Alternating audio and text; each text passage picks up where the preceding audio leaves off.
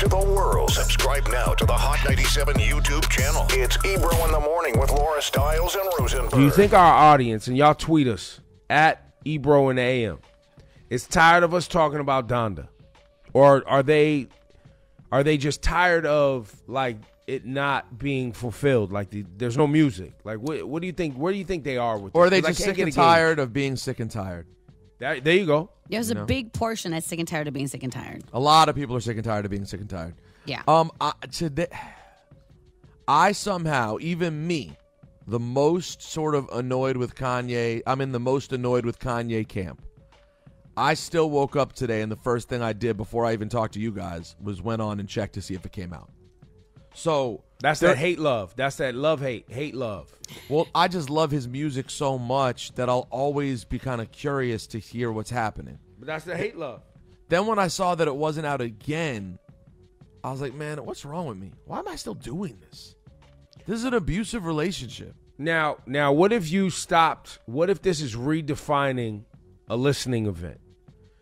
It stop promoting it as a rollout of an album and just call it a listening event where you show up and listen. That would have been if they had said Kanye West's album is coming out sometime in the fall. Leading up to that, he'll be giving listeners a preview in a series of listening events. Boom. Everyone would have been good with that. But it wouldn't have had dates. Would it have the same sense of urgency, you think? Yeah, I think people still would have been curious when if they streamed them on Apple and people realized that there were different versions playing each time. I think people still would have tuned in. And it's Kanye, so the stands is going to be in the building. And he's still doing all kinds of visuals, building his childhood house, creating a situation where he appears to reunite with his brand new ex-wife. Well, let's not forget he lived at a stadium for a week or something, 2 weeks. Moved into a football stadium They did the whole Truman Show Baker skit Mayfield on Apple where they had his whole living quarters just streamed for 24 hours with no audio. Remember that? Yeah. Where you could just look inside. It was like watching birds in a nest. You ever seen those little videos where they just put like a camera on some birds being hatched in a nest in the wild? National Geographic. Yeah, I bought an NFT of Kanye going to the bathroom. Oh, God. Okay. So I just wanted to put that out there. How annoyed are you? At us at Ebro in the AM so we can, just get a gauge. Because then that'll kind of help us. Do we keep, because it's the biggest thing being talked about. Often when we put the show together, we're looking at what people are talking about. They're talking about this whether they love it or hate it. Yeah, but again, part of that really is, guys, that what we talked about earlier in the show. The Kanye stans are so loud and noisy that I think they lead to it trending a lot. I don't know if everyone's still talking about Donda, the album, on a regular basis anymore. No, they're not talking about Donda, the album. They're talking about the spectacle that is Kanye, the whole circumstance. You know what I'm saying?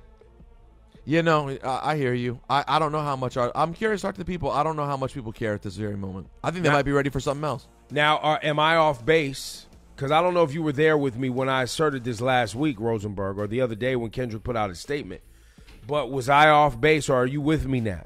That Kendrick is like, yo, Drake, Kanye, exhausting. I'm going to just start dropping heat. I actually believe you're wrong, and it had nothing to do with that. But I think that's how you feel, and you're not wrong for feeling that way. Well, and I also I want it to be that way. In my own mind, I want it to be like that. Like, yo, F these dudes. I'm playing.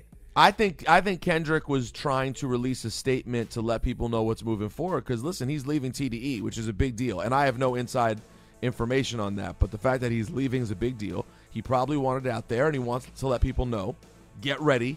It's K-Dot time. It's about to be here. I doubt it was in response to what's happening, this nonsense with Kanye and Drake, but it's going to serve that purpose anyway, because we just got flames from Kendrick. He came with one verse on this Baby Keem record, and now everyone's going to be back in Kendrick talk mode.